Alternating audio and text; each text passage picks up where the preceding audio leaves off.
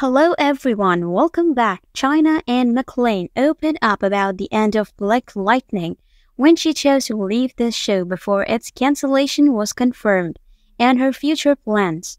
Dressed in a black and cream hooded sweater and seated on a cream couch, McClain revealed that she had already decided to leave the show. She stated that she is now doing God's work and will devote herself fully to it. McClain became tearful as she discussed how things had changed in her life over time and how she had started seeing things more clearly. She expressed her belief that Hollywood and everything people desire are merely illusions.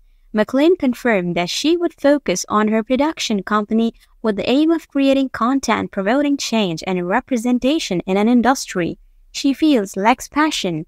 She clarified that there is no animosity between herself and the Black Lightning show or its networks. She named CW Network President Mark Padowitz and Warner Bros. President Peter Roth, among others. She also encouraged fans to support producer Salim Akil and co-star Jordan Holloway, whose spin-off Painkiller is in progress. The Aunt Farm actress also addressed her fans, explaining that some of her recent videos about God were inspired by her relationship with him. After a legendary career in film and music, McClain declared Hollywood to be just an illusion. As the child of two talented musicians, McClain began singing before discovering her love for film. Her first acting role came at age 5, which led to appearances in several Disney shows before landing lead roles in Ant Farm and later Descendants too.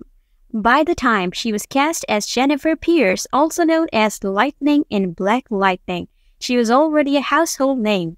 At the end of the 13-minute video, McClain promised to return soon. Thanks for watching.